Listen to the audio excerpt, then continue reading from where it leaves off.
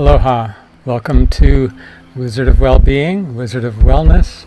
I'm Reverend Dr. Glen-Martin Swartwout, and I guess I am the Wizard of Wellness. I've been working with healing and healthcare for over 30 years, and I've developed a model called the clinical theory of everything that helps to explain some of the amazing, seemingly miraculous, or some people might think magical healings that we've experienced over the years. But really, everything that we experience in life, no matter how out of the ordinary, out of the normal that experience is ultimately understandable as long as we continue to keep our mind open and observe how the universe works. As they say, God works in mysterious ways. So there's mystery in this world, and I'm sure always will be, because we're finite creatures trying to understand an infinite creator and creation. So again, keep our minds open. We cannot really fully understand the extent to which we can heal ourselves unless we try. And that's been my philosophy throughout the years. Started as a doctor of optometry and working with things like cataract, where we were taught in school to just watch and let it get ripe and then refer it for surgery. And there's nothing really you can do to slow it down or prevent it or reverse it.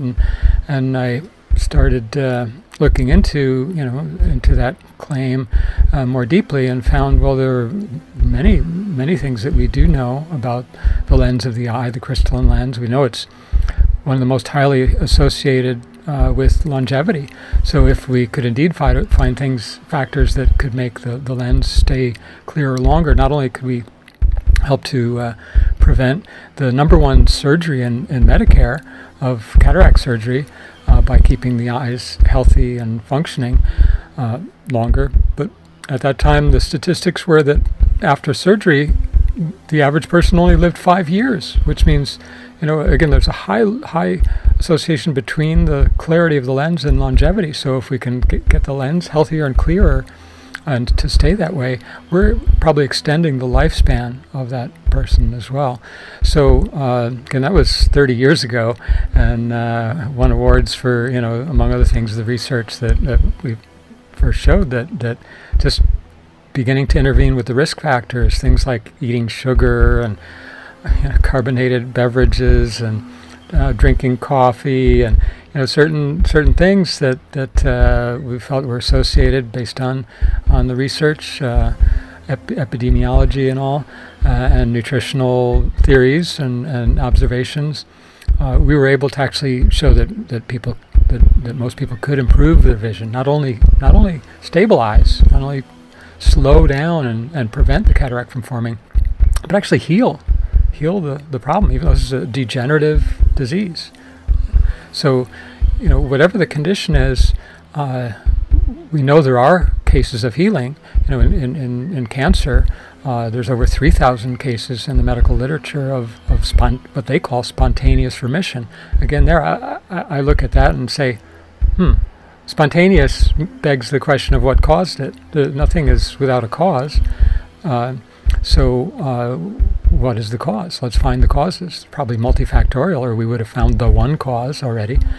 And so in our other websites and programs and products that have formulated, other services that are available that are oriented around this clinical theory of everything that I mentioned, we can help you understand what we call the 5 phases of health, how the body can get itself out of a low energy state where there's chronic degenerative disease and cancer, where the terrain exists for that. It's the same terrain actually that can grow viruses.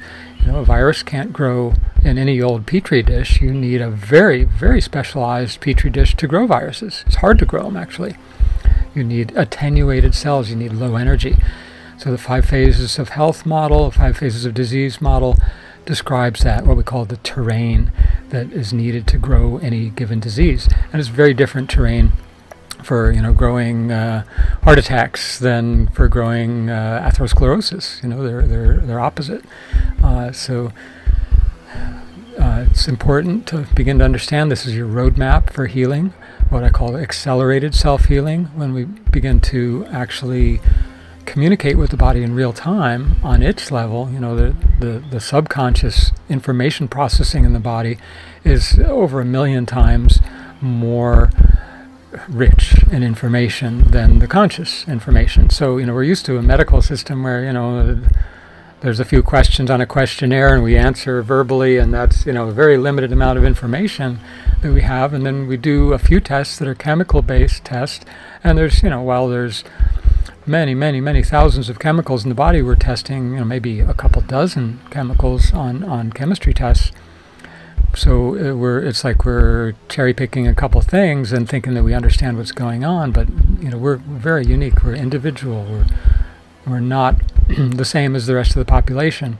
So population medicine breaks down, especially when we begin to try to treat with damage, with toxins, what we call pharmaceutical drugs, with surgery, with radiation, chemotherapy.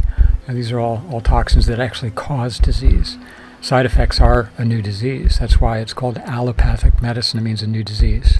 It's the actual name for that form of medicine that's has achieved not only a dominant status, but a monopoly status enforced by a monopoly concept of governance, where the true governance in life is by each sovereign being. Your body is sovereign. It governs itself. I cannot govern your body. No one else can govern your body the way you can. And that involves not only the biological intelligence, the subconscious information processing of 1 million-fold more than your mind, but also your mind as well, which is part of your spirit, part of your soul. So it's a cooperation between the soul and the body. And we see that in the placebo effect studies, where the placebo effect is half the power of any drug. That's the soul. The power of morphine. Well, half of that power to relieve pain is the placebo effect. The placebo effect doesn't mean that it's a non-effect. It's a powerful effect, just as powerful as any physical medicine. So we need to have these working together, to use physical medicines like herbs and nutrients that have been in our biological environment for eons, for however long this body has been here on Earth, evolving, the genetic material form of it. It's designed by its survival in that environment to respond to the normal stimuli in that environment, the normal chemistries and energies. So when we can communicate again with that intelligence, that native intelligence of the body and soul, through the energetics. They both are energetic in function. That's how they cooperate and coordinate with each other. We can wiretap into that. It's a non-local effect that we can tie into. So that's how we're able to test you at a distance. And you can see in our contacts section, you can get in touch on that if you'd like to have a scan, a reading of what your body is doing, what your body and soul are doing right now to heal you. Rather than, someone thinking with their logical mind, left brain, book learning, and a couple of tests saying, a couple of chemical tests, chemical levels saying, well, this level is too high and that one's too low, so we're going to force them into the normal range. Well, you can do that, but it doesn't mean you're healthier. Even if those numbers become more normal in a statistical sense, it doesn't mean that your health has become more normal in a optimum sense. These are different concepts. There's a study in England, and this is a rare thing to study, but they studied the actual health of the person, not just the numbers, in a blood pressure study. And of course all the doctors agreed that the patients were healthier on their standard, which was based on the numbers. The systolic and diastolic numbers were closer to the mean of the population, therefore the person was better, right? It's better. But the people, the patients, their families, and the ministers and priests and other people in the community also were surveyed, and they all agreed with each other and not with the doctors. They totally were at odds with the doctor's conclusion. They all felt that this person, on their observation, was less well. So wellness is a different thing than disease or lack of disease. Treating disease with pharmaceuticals and surgery is not the same thing as rebuilding our wellness. And look forward to working with you. I hope you'll join me.